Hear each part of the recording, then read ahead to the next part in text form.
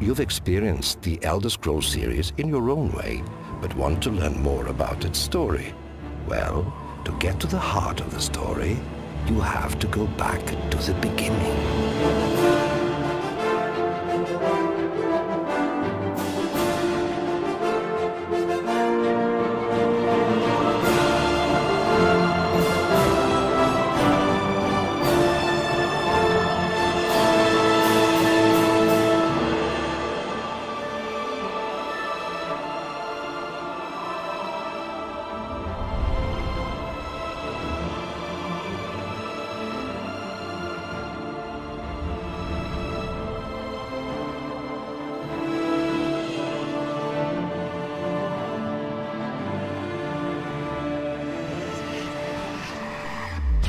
I want to tell you a story. And no, I don't have to go back to the beginning. I don't have to. I'm a prince, and a prince does what he wants. And I want you to listen closely. Unless, of course, you'd rather I knit your entrails into a lovely sweater, a festive, colorful, blood-soaked sweater made of your own innards. Lovely, perfect for a party. Oh, you'd be the envy of disemboweled bodies everywhere. What my liege means to say is, he has decided to recount his tale to you, and will be most displeased should you choose not to give him your undivided attention. That's what I meant, thank you. Yes, my lord, I live to serve. In the interest of moving things along, as some of you may be rather limited, I will assume responsibility for the duration of this story. My name is Haskell.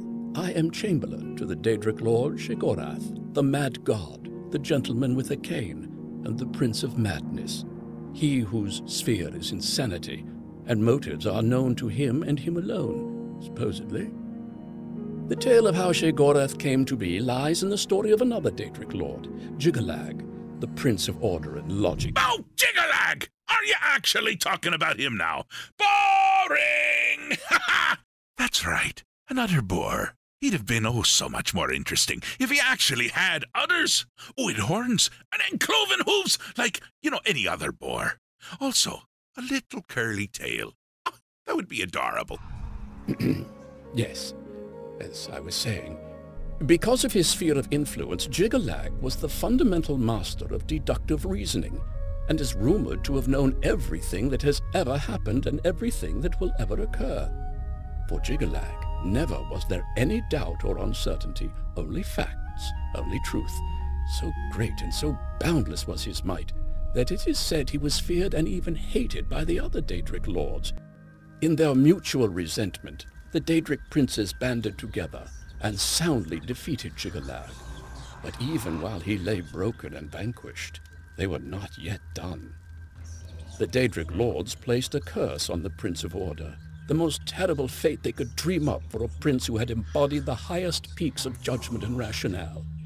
Jiggalag was damned to live on as the personification of the deepest depths of insanity. Where once there had stood the essence of reason, inescapable logic, and the limitless reaches of systematic deduction, there was now only gibbering lunacy and the feverish visions of the hopelessly deranged. In their fervor to destroy one god, the princes had inadvertently created another, and thus was born the Lord of the Never-There, Sheogorath, the Daedric Prince of Madness.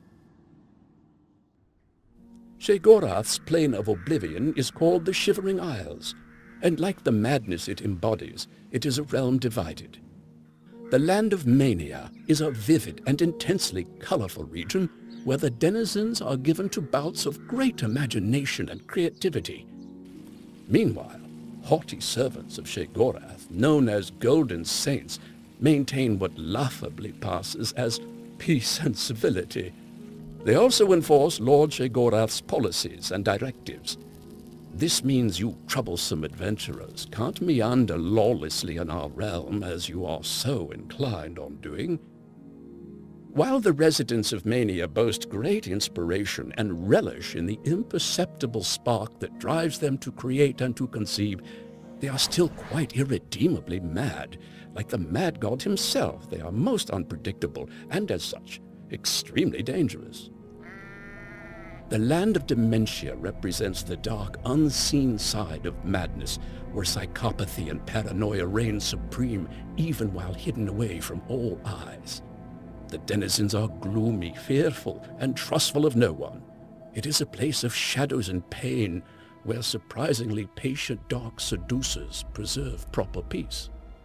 Between the two realms lies the palace of Sheogorath at New Sheoth, the seat of my lord's authority. It is here that I personally am most comfortable. The outer realms are inhospitable, to say nothing of that dreadful fringe.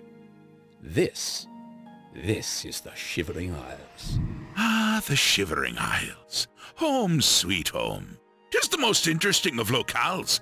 You know, a true inspiration for those with eyes to see. And even eyes that have been sucked right out of their sockets. Now, as long as they're attached to you, you can still enjoy the view.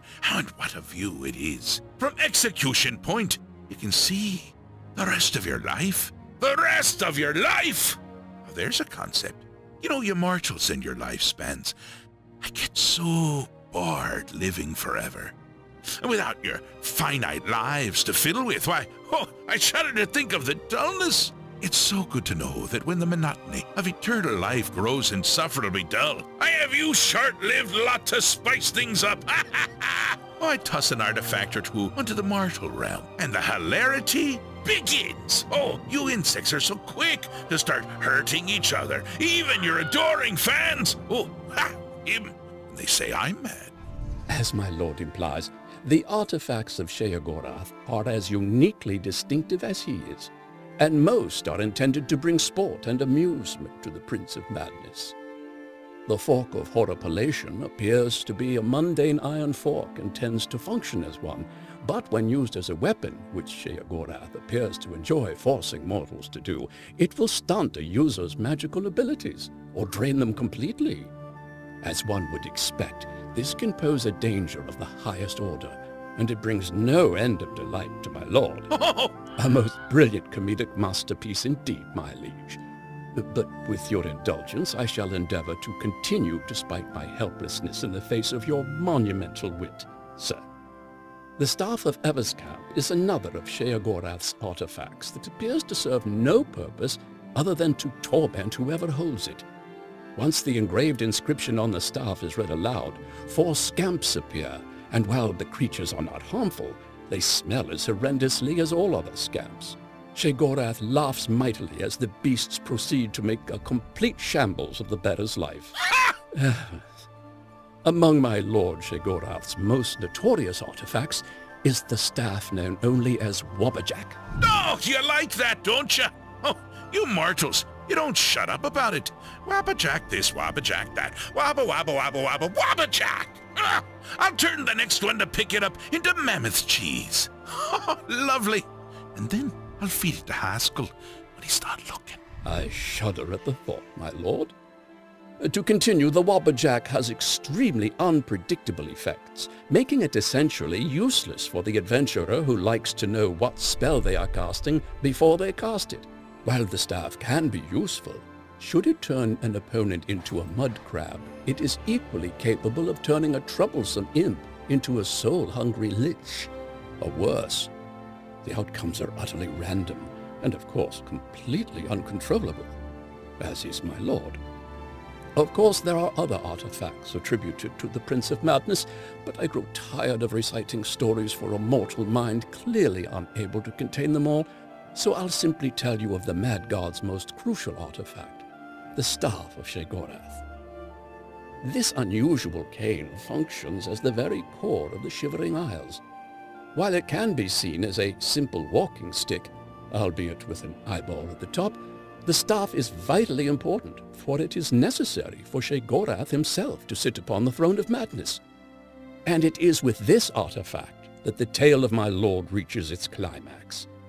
There is a time, you see, when the staff of Sheogorath becomes just a useless piece of wood. It is during the time of the Grey March. When the Daedric lords cursed Jigalag to live as Sheogorath, they also decreed that once an era he should return, to destroy all that the Mad God had created in his time. The Shivering Isles are torn asunder by the forces of order. and those who betray Sheogorath in favor of embracing Jiggalag's logic are reborn as priests of order. This terrible cycle has continued for millennia and will come again. At some point, the Grey March must return. Jiggalag will rise, and how Lord Sheogorath will choose to approach this threat is his alone to know. Thus ends the tale of my liege. Wherever he leads, I will stand at his side, for I am Haskell, the Chamberlain of the Great Mad God. It is who I am, and all I shall ever be. Now please, I have duties to which I must attend. Rather more important than talking with the likes of you, I'm sure. The Grey March is at hand, after all. Yes, let the Grey March come. I'll be me before he is me, and then I'll be me again. It'll always exist, because madness will always exist. Even if I'm not me, I'll still be me, because there must be a me for me to be me, or is it we? Ha! What chaos! What disorder! Oh, what absolute bedlam. Why, such confusion could very well drive a person quite mad.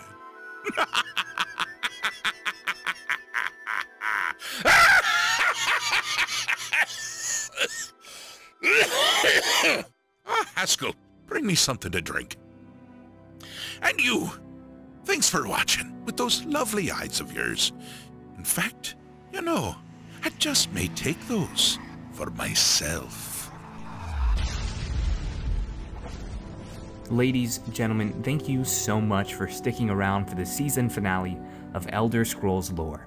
Special thanks to Wes Johnson and Jeff Baker for their collaboration and support of our fundraising project for charity.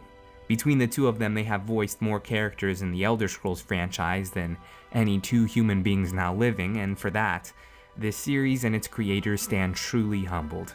In case you weren't aware, today is World Mental Health Day, a day where we raise global awareness for mental health illnesses like Alzheimer's, which affects over 40 million people worldwide.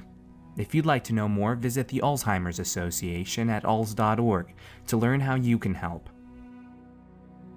The Elder Scrolls universe is chock full of interesting characters, and many of you have expressed your suggestions for future episodes.